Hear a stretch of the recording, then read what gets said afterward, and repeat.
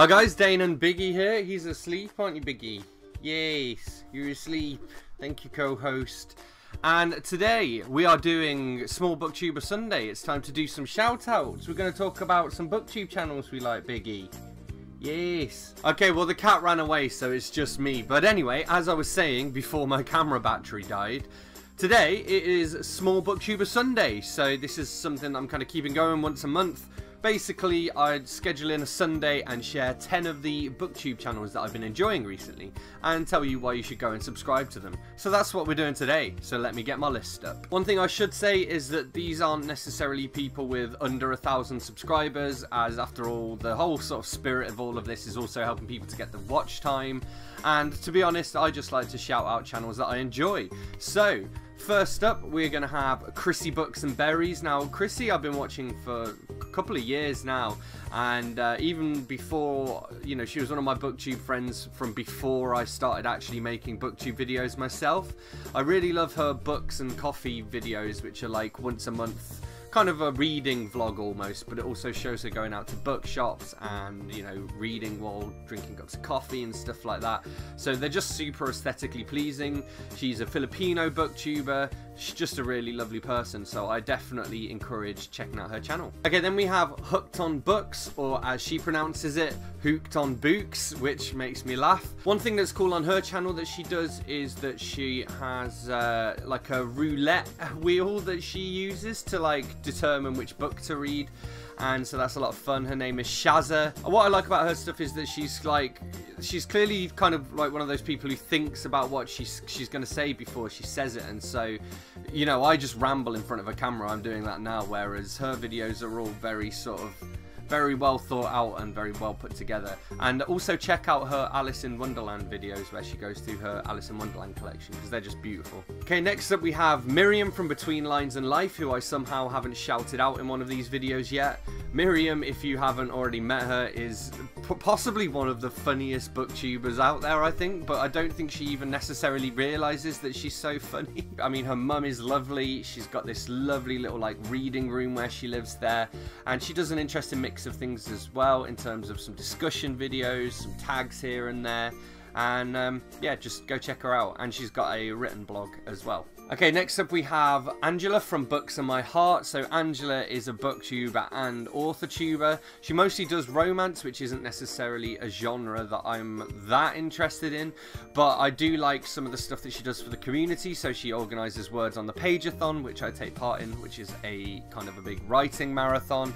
She's also done some things here and there with Cortagonist as well, and so there's a bit of an overlap in some of the books that we read, which is good, but equally she's just a very nice person and heartily recommended from me. Okay, then we have Charles Heathcote, and Charles is another one who's kind of both a booktuber and an author-tuber. He's actually got a book called Our Doris, which I saw Lisa's West Coast Reads read recently, and she said it was very good, so I'm hoping to pick it up myself soon. He does a lot of videos, his wool gathering videos, where he's just sitting in his car rambling about whatever happens to be on his mind that day, and he's another person who's just really funny. Like, I just sit here and just laugh at whatever he's saying. Sometimes he will joke, don't get me wrong, but other times he'll say something totally seriously and I will piss myself laughing at it, and I don't know whether he realizes that that's funny or not, but it is. Okay, then we have Mark Nash, and I guess Mark is kind of, well, he's an author, but he's a booktuber, if that makes sense. He's a bit like me. I don't go in too heavy in terms of writing videos and stuff like that, although I do want to do some more of them.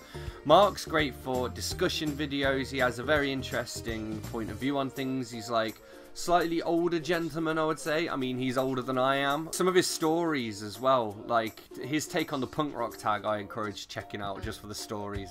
Okay, then we have Kath Elizabeth Reads, and I mean, the main thing about her channel at the moment is actually that she's just moved into a new house with her partner, and so like they're doing it up, and so where you see where she's filming videos, there are like plug socket holes where there used to be plug sockets. And for the record, I would say I loved the fact that there were like 4 double plug sockets all in a row, and she's like, I'd never use these. And meanwhile in my living room we've got like extension leads trailing off of other extension leads because we don't have enough plug sockets.